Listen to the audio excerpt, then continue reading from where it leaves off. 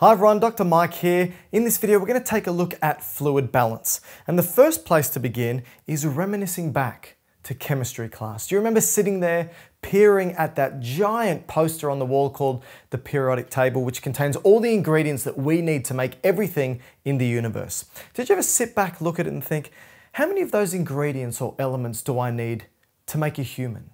Well, the answer to that is around about 59 of those elements we need to make you or I. But in actual fact, to make around about 99% of you, we only need 6 of those elements. Those 6 elements include, in no particular order, oxygen,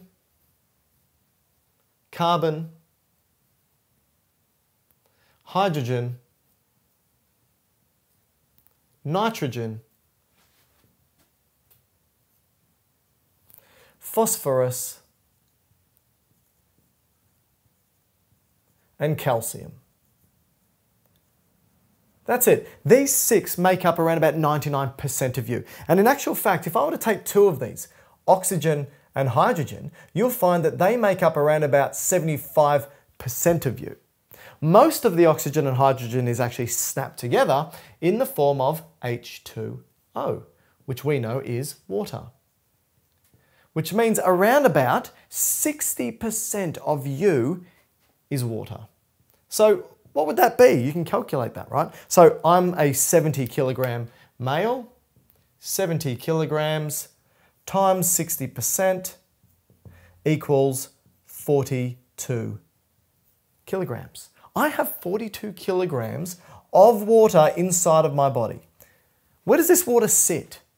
Well, I'm not just a bag of water where it fills me from the feet up. It's actually delegated or relegated to particular compartments.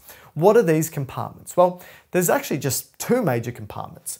It's the area inside the cells, which we call the intracellular fluid, or it's the area outside the cells, which has 2 subcompartments. The area outside the cell is called the extracellular fluid, and it's made up of the area outside the cells but between the cells called the interstitial fluid, and the area inside of our blood vessels, which we call plasma. So you can see the various compartments of our body that contain water is inside the cells called the intracellular fluid, or outside the cell called the extracellular fluid, made up of 2 compartments, the interstitial fluid, which sits outside the cells but between the cells, and also the blood plasma. So how does this 42 kilograms fit within each of these compartments? All right, so of the 42, you will find that 28 litres of that sits inside the cells. That's 2/3. 11 litres sits in the interstitial area and 3 litres sits in our plasma. So 2/3 of our entire body water sit inside of our cells. The rest sitting outside in those 2 compartments. What I want to do now is take a look at how do we maintain this 60% water? How do we not lose too much? How do we not gain too much? What does the body do to maintain a balance? So what I've done is I've taken this and I've redrawn it out here to show how we can take things in, so intake, and how we can lose this water, so loss. So let's divide this up into these 3 particular compartments. So the first compartment I want to do is that of plasma.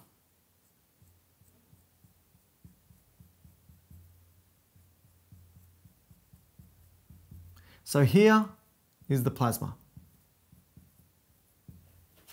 Next is going to be the interstitial fluid.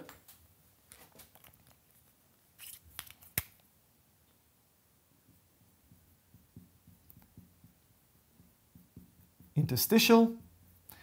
And then the next is going to be intracellular.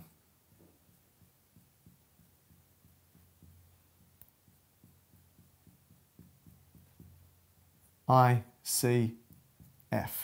Now, a couple of things that you can see here is that when we intake water, the first place it's really going to go is the plasma. And when we excrete this water, The last of the three compartments it's going to be associated with is the plasma as well. Keep that in mind. The other thing is that in order for fluid to go from plasma to interstitial to intracellular, has to go through various membranes, semi-permeable membranes.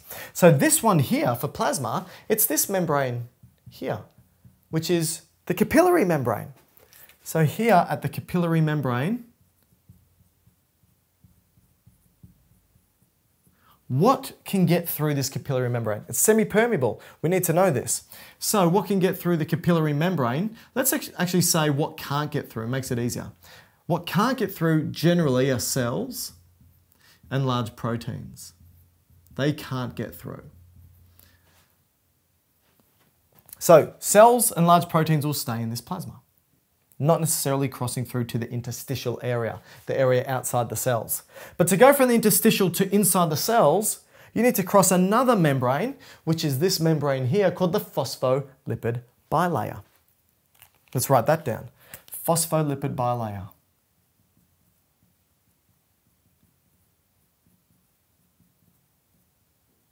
And the phospholipid bilayer is another semi-permeable membrane. What can't get through? I always say the mantra, if it's large or charged, it's not getting through. So that means proteins won't get through. That means ions won't get through. Charged atoms or elements like sodium, potassium, magnesium, for example, they won't freely pass through. So that's another important point. So before we move on to things like electrolytes, let's talk about the water. Remember I said that from the plasma, around about 3 litres of the water is sitting here, 11 litres here at the interstitial, and around about 28 litres here. All right. So let's now take a look at different ways that we can bring fluid into the body. So we know that we can bring fluid in through the food that we eat, and whatever we may drink. And if you were to calculate how much you bring in per day, it's around about 2,100 mils per day, around about 2.1 litres. Another way is through carbon metabolism. Carbon metabolism. So remember, glucose is a carbon-based molecule. We metabolize it at the electron transport chain of the mitochondria, and we produce water doing this. So carbon metabolism. And how much do we bring in through carbon metabolism? Around about 200 mils of water per day, which is a fair bit. So cumulatively, how much are we taking in? Around about 2,300 mils of water per day. So how much do we lose then per day? Well, let's take a look. Firstly, what are the different ways that we can lose fluid? Well, you can have something called insensible fluid loss. Now, insensible fluid loss occurs mainly from our lungs, so breathing, and through our skin. Let's just write lungs down. Now, how much do we lose through our lungs through breathing? We lose around about 700 mils. 700 mils per day, just from breathing. So remember, when you bring in oxygen and bring out carbon dioxide, it becomes humidified. So water molecules get attached to it, so you breathe out water. Now, you can also have sweating. And if you're not doing any exercise, it's probably around about 100 mils per day. But if you are doing a lot of exercise, that can be 1 to 2 litres, which means if that increases, you're going to have to increase the amount of fluid you drink to balance it out, right? Now, insensible loss, we're simply talking about mainly here through our lungs. Now, sweating, that's loss, and feces is another loss. Feces, and we lose another 100 mils of water per day through our feces. So together we've got 900 mils of loss here. Now the last way that we lose is through our kidneys. So we obviously pee stuff out. So we lose stuff through our kidneys. That's around about 1.4 litres. So let's write this the way we've written it.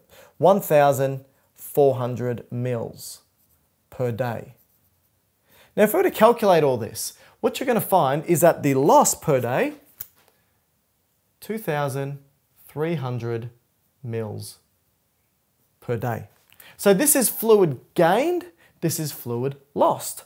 And this fluid, water, can move from plasma to interstitial, no problem. From interstitial to intracellular fluid, no problem. But there are things that influence the movement of water from these compartments, which is the most important. These predominantly are ions. Sodium, potassium, magnesium, chloride, for example. They influence the way water moves inside and outside of the cell and between these compartments. How? Let's take a look. Firstly, let's go back and talk about the fact that water, making up 60% of your body, is oxygen and hydrogen snapped together. So let's have a look at that. It's H2O. So there's a hydrogen, there's another hydrogen, there's an oxygen. And it's actually bound together in this boomerang-like shape, where the hydrogens have a slight positive charge associated with them, and the oxygen has a slight negative charge. What do you know about charges? Well, negatives love positives, positives love negatives. So anything with a charge is going to love water, and vice versa. Water's going to love anything with a charge, which means when you ingest certain foods, remember I said to make up a person, you need 6 of those elements to make up 99% of you.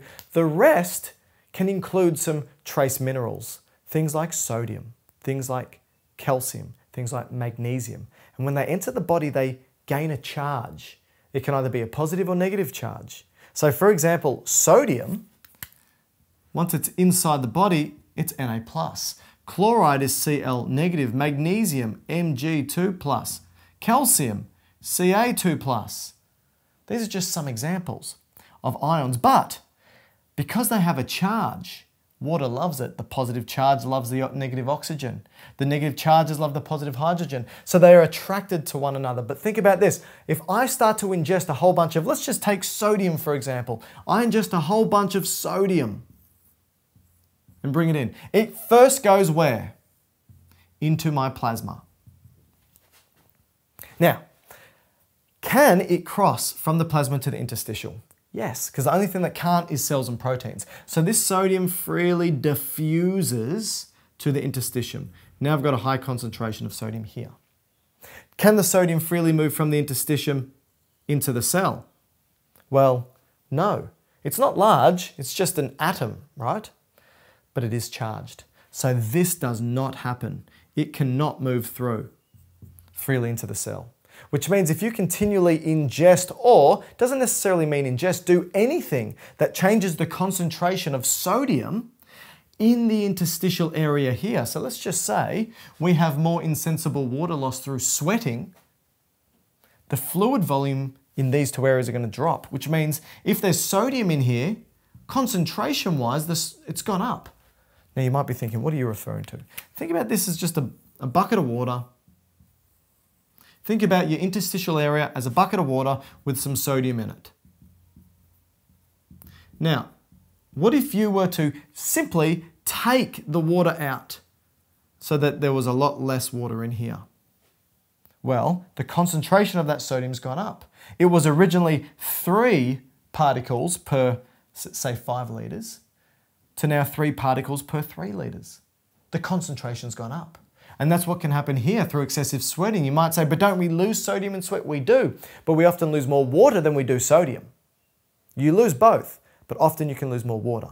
You can also lose it through insensible loss. So there might be some people in intensive care who have intratracheal tubes and a machine's breathing for them, sucking out a lot of that water, making them dehydrated, which means the concentration of these ions in the interstitial area, like sodium, it goes up.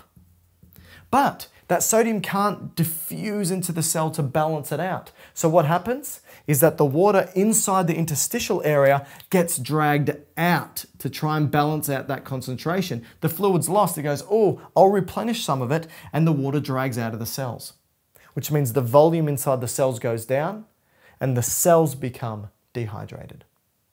So you can see here, just by a quick run through of showing where these ions can move and where they can't move, altering the fluid balance.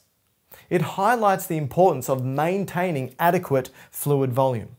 also maintaining adequate concentration of ions and electrolytes as well. So hopefully you enjoyed this mini lecture on fluid balance.